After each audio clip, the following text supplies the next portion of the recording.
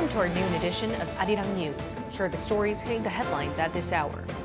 As warned, the South Korean government is holding junior doctors who haven't returned to their posts legally accountable.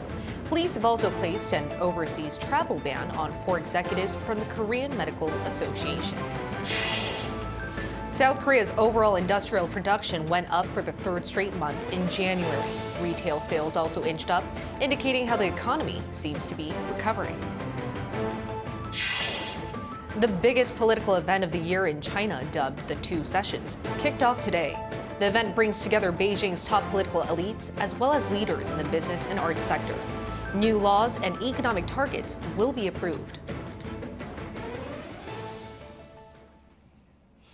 Despite the government's rounds of persuasion, most junior doctors have refused to return to duty.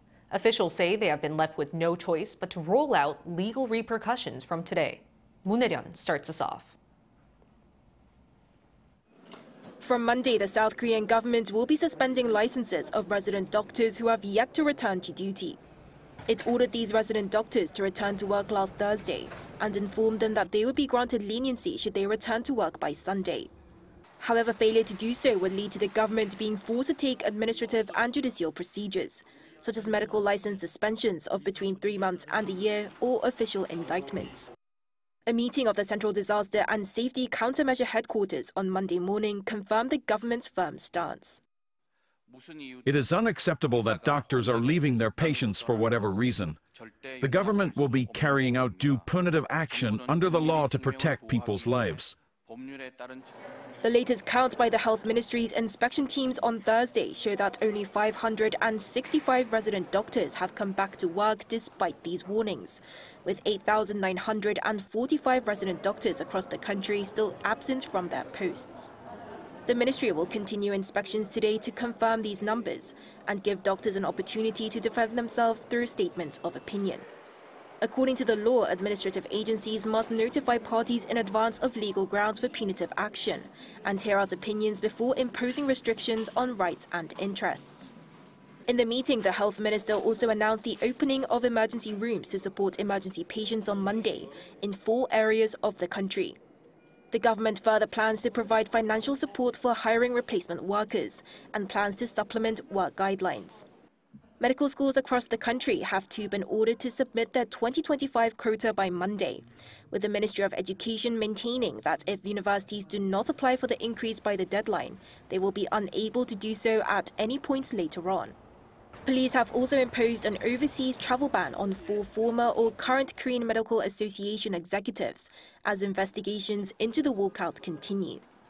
Moon Hye-ryun, Arirang News.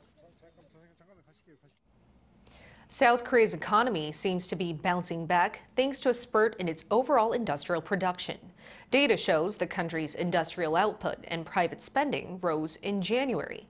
Facility investment, on the other hand, dropped. Our economics correspondent Lee Soo-jin reads through the figures. South Korea's overall industrial production and private spending rose during the first month of the year while investments fell. Data from Statistics Korea on Monday shows that industrial production in January inched up 0.4% compared to the previous month. That's the 3rd increase in as many months. The agency attributed the rise mainly to a growth of more than 12% in construction production, which recorded an on-month rise for the first time since September last year. Output in the service sector also edged up 0.1% thanks to a robust demand for ICT services such as software development. Production in the manufacturing industry, however, saw a drop of 1.4% due to a decline in production levels in semiconductors. Chip production in January fell for the first time in 3 months, but this was mostly due to base effects from chip production posting a large growth in November and December, according to Statistics Korea. The chip sector overall and its exports are all doing well, so the index falling is mostly being seen as being due to base effects from it being so high in November and December last year. The index for January also was not very low, further indicating that this is due to base effects. Retail sales, a barometer for private spending and consumer demand, saw a rise of 0.8% as people spent more on non-durable goods such as cosmetics and gasoline. but facility investment saw a decline of more than 5% compared to the previous month on the back of a slump in investment in the machinery and transport sectors. The official from the agency added that construction orders, which plunged more than 50% on year, the largest decline seen in more than 13 years, indicates industry outlook uncertainty despite January's robust performance, thus requiring further observation. Lee Soo-jin, Arirang News. And South Korea is still struggling with high food prices. Household disposable income in the country last year saw a smaller on-year rate of increase than that of the hiking food prices. Disposable income rose 1.8% compared to a 6% on-year increase in food prices. Data from Statistics Korea on Monday showed that disposable income reached 3.96 million won per month on average, or nearly $3,000. With high interest rates, this would work out as being 20% less than the average household monthly income. Both South Korean consumers and retailers have changed their strategies to live better in times of soaring inflation. An Sung-jin tells us how they've been dealing specifically with rising food prices. Consumers in South Korea are adopting a variety of strategies to ensure they spend wisely amid rising consumer prices. According to Statistics Korea, the increase in the price of groceries up to January remained in the 6% range for the fourth consecutive month compared to the year before. As more people look for ways to save on living costs, retail industries have also been catering to demand. Convenience stores such as this one are following large retail stores and starting to sell own brand products, hoping to appeal to price-conscious consumers. This convenience store saw its own brand products on top across multiple produce categories. For example, an own brand pack of eggs here is 45% cheaper than other brands and is the most bought as well. And some own brand products are as much as 60% cheaper than other brands. Since large supermarkets are no longer as cheap, I go to convenience stores that are nearby. If snacks or drinks have the same ingredients, I tend to buy own brand products since they are cheaper. Data from the Korea Chamber of Commerce noted that South Korea's own brand product industry saw an on-year rise of 11.8% from the fourth quarter of 2022 to the third quarter of 2023. One way consumers have started saving money is by buying own brand products, which are cheaper but also reliable as they come from well-known retail stores. Own brand products in advanced countries already make up a large portion of grocery items. Soaring grocery prices are mostly driven by surging fruit prices, which saw a drop in supply due to abnormal weather conditions. Fruit prices soared 26.9% in January, which is the biggest jump since January 2011.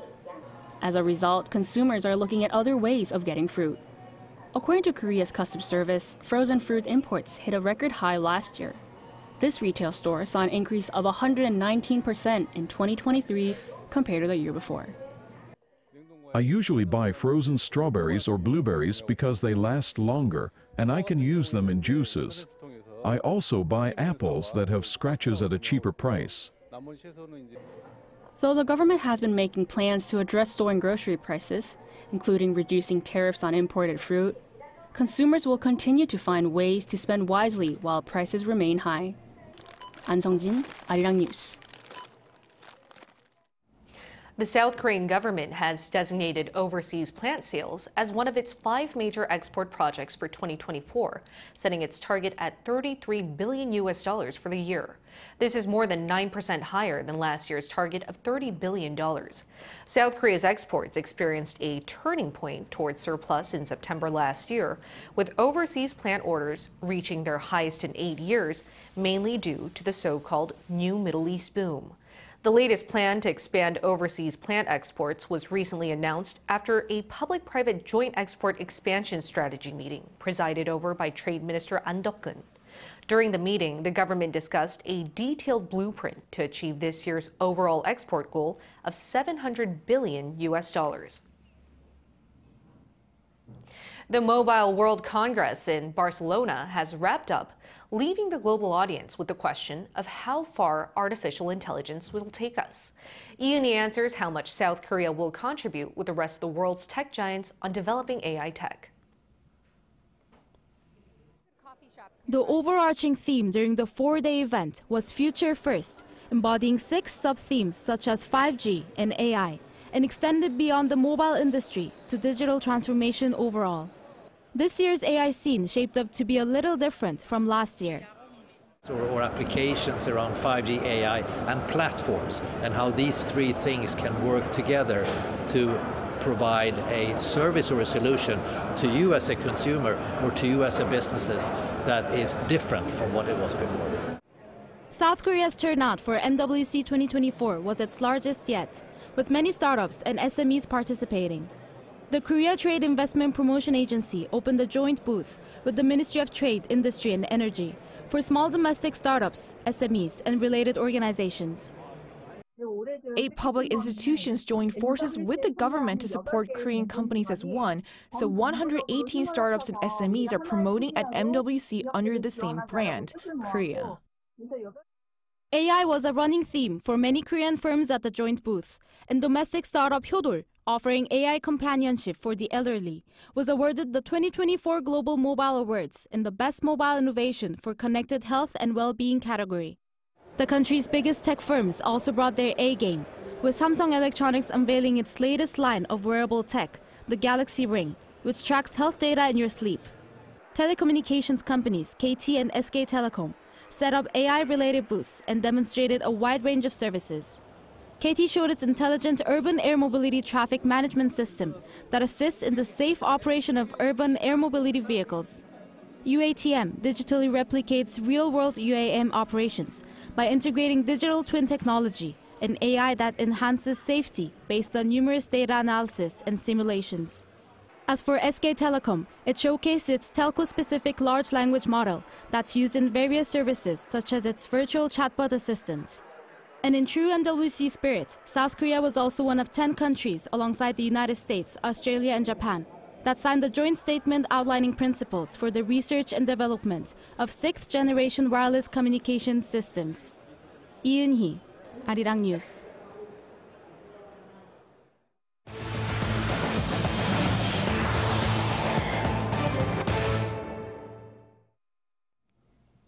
South Korea and the U.S. today kicked off their annual combined military exercise, Freedom Shield.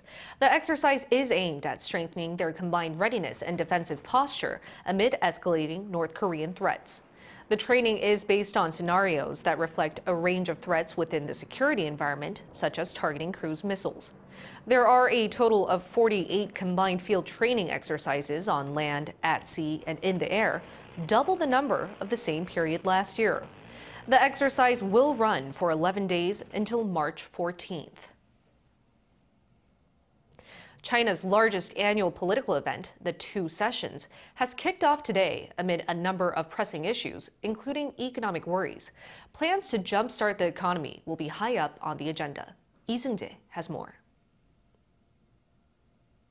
The National Committee of the Chinese People's Political Consultative Conference kicks off on Monday, with the National People's Congress opening on Tuesday, as China begins its largest political event of the year, known as the Two Sessions. This also means that its Congress will begin to gauge the direction of state affairs under President Xi Jinping, who has entered the second year of his third term in office. At the center of attention at this year's Two Sessions will be China's economy and its economic growth target for this year. Amid concerns over deflation and the slumping real estate market, global investment institutions are predicting China's economic growth rate this year to be at the 4% range. However, looking ahead, Beijing has boasted a strong resilience, great potential, and ample vitality, with many predicting that China will propose a growth target of 5%. There will also be focus on who Beijing will name as their next top diplomat. According to analysts, the current head of the Chinese Communist Party's International Liaison Department, Liu Jinchao, is being considered as the person to replace Wang Yi as foreign minister. Pundits say with the U.S. presidential election coming up in November and no telling who will be sitting in the Oval Office, China is playing it cautious, as Liu is considered to have a moderate view on the U.S. Attention will also be on what kind of message will be communicated on the Taiwan issue, and whether this year's two sessions will allow for a tighter grip on power for President Xi. Lee Seung-jae, Arirang News. South Korean girl group Twice and their latest album, With Youth, topped the Billboard 200 chart on Sunday, giving the group their first #1 on the main U.S. album chart. The group's 13th mini-album sold 95,000 equivalent album units in the week ending February 29th, mainly from traditional album sales. Twice joins 7 other K-pop groups who have topped the Billboard 200 chart and becomes the 3rd K-pop girl group to accomplish the feat. The Billboard main album chart ranks the most popular albums of the week in the U.S. based on album sales, track equivalent albums, and streaming equivalent albums measured in equivalent album units. Recent scientific data points to the positive effects of gardening. It turns out the more you garden, the less depressed or anxious you become. And that's because gardening helps increase blood flow to the brain, which is especially effective for enhancing cognitive functions for seniors. Lee Eun-jin tells us more. The elderly people who come to this garden have mild dementia or cognitive impairment.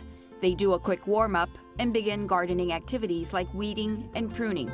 There's also time to have lunch together next to the garden, where eating some of the vegetables they grew themselves adds to the flavor.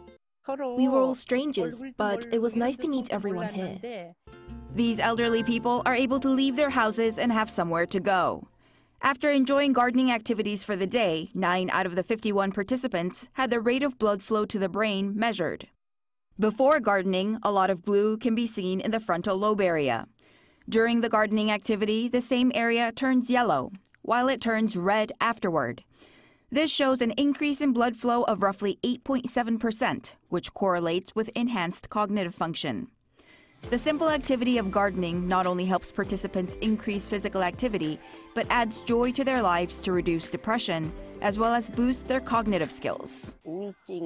The doctor prescribed medication because I had symptoms of depression, but now I don't take the medicine. Many of them ask if there are more opportunities and say it made them very happy. More detailed scientific data is being revealed to support the positive therapeutic effects that gardening brings to people beyond being just a hobby. Lee Eun-jin, Arirang News.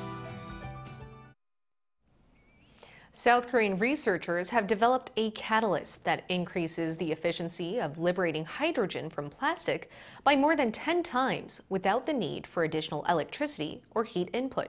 Chung Eun-ju has the details. This is a solution where fragments of PET bottles are dissolved in a strong alkali. When exposed to light with a wavelength similar to that of the sun, gas bubbles are generated. These gas bubbles are hydrogen. After 40 hours, 98% of the plastic is decomposed and converted entirely into either carbon dioxide or hydrogen. The amount of hydrogen produced per 100 grams of plastic is approximately 58 liters. Even just 1 gram of the catalyst developed by South Korean researchers can generate 3.7 liters of hydrogen per hour. This performance is more than 10 times superior to previously reported ones. Catalysts that decompose a raw material of plastic have been developed.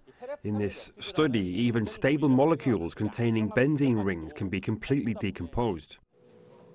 The significant increase in catalytic efficiency is due to the uniform distribution of platinum, the core material of the catalyst, on the supporting material. The supporting material, titanium dioxide, was exposed to sunlight to create many holes in the surface. When platinum was inserted into each hole and bonded, almost all platinum atoms participated in the catalytic reaction, maximizing reaction efficiency. With only sunlight and no additional energy, we can create uniform bonding sites on the commercially supported catalyst and allow metals to bond in the optimal state. The research team expects the cost of the catalyst to be low because only a small amount of platinum is needed, maximizing its efficiency. Chung Eun-ju, Arirang News.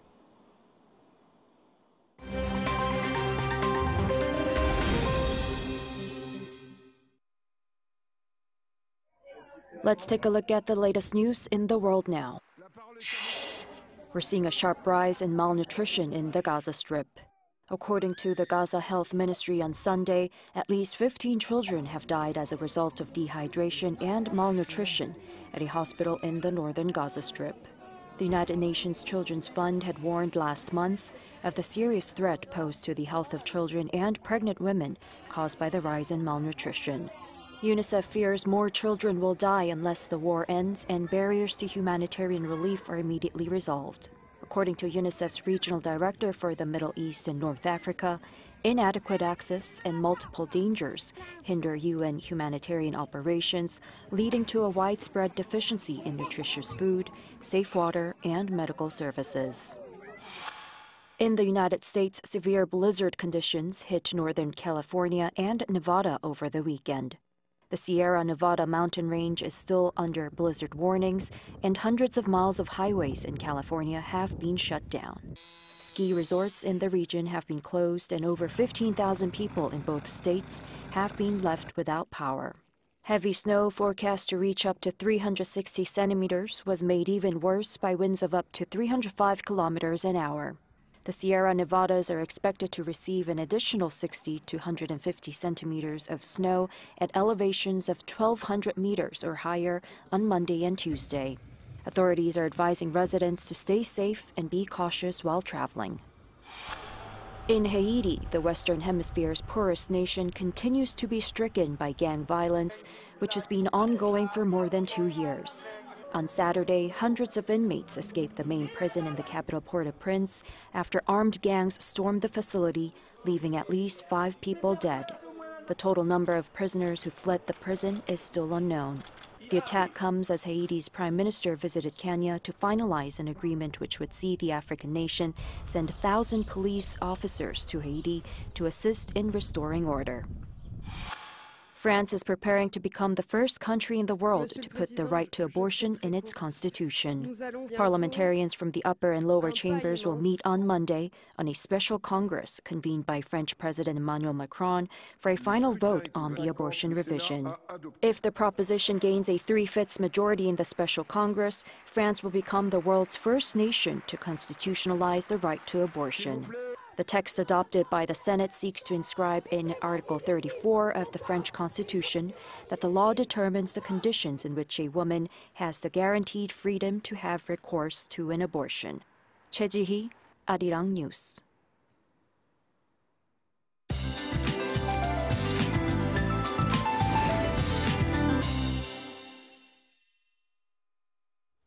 Good afternoon. After a winter-like weekend, temperatures eased yesterday afternoon with a thick layer of ultrafine dust. Most parts of Korea are still covered with dusty air, with an ultrafine dust advisory issued in Gyeonggi-do and Chungcheong, Namdo province. A good quality face mask is a must today. Meanwhile, rain is in the forecast on Jeju from this afternoon, spreading to southern regions tonight. Then it will rain nationwide tomorrow. Further south will receive heavier showers, while mountainous regions in Gangwon-do could see snow instead of rain. And tomorrow's precipitation will clear the dust in the air. So that means we'll be trapped in dusty air all day today under partly cloudy skies. After a sub-zero start in central regions, highs are going a couple of degrees higher than seasonal norms.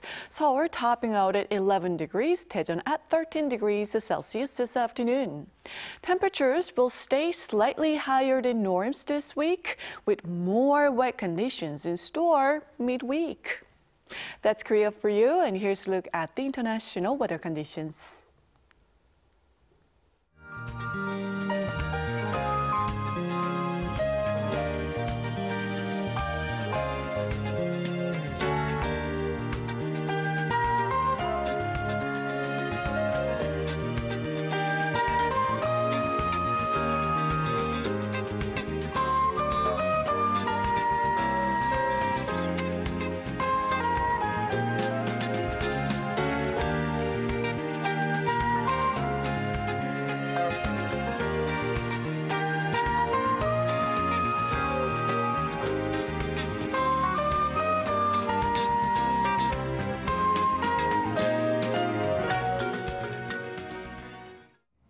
That's all we have for you at this hour. We'll bring you more updates from Korea and around the world at the same time tomorrow.